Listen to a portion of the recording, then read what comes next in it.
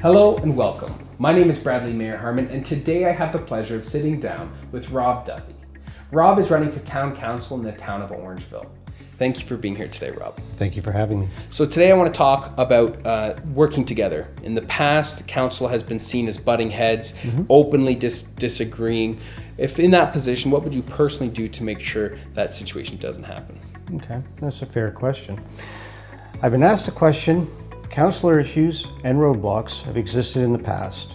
How would I help to resolve the issue of conflicts between councillors that have historically plagued this council so they don't recur this time around?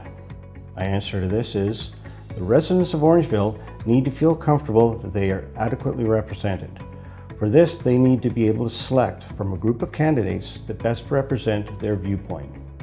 There is an onus on voters to learn about their candidates and make informed choices about who will best serve their needs and those of Orangeville. I urge you to put 7 individuals who share a common vision and value system into council. These would be candidates who are reasonable, result-oriented, and will take calculated business risks, listen actively to the residents, and understand and commit to the greater vision and goals of the community as outlined in the council's vision and value statement. This must be done in a civil and respectful manner with a focus on meeting common objectives. I will work in partnership with council in an effective and efficient manner. I believe we must maintain partnerships with community stakeholders. I believe in a personal and professional code of conduct and would expect the incoming council to adhere to Orangeville's existing code of conduct for council and committees. I've had a long career of adhering to and enforcing various codes of conduct and have no problem holding others accountable. There are lessons to be learned from the recent decision of the province to restructure Toronto's council.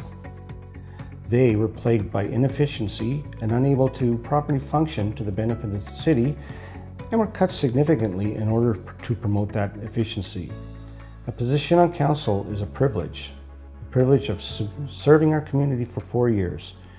Being accountable to the town's residents is everyone's responsibility, and I, along with other councillors, must model those behaviors.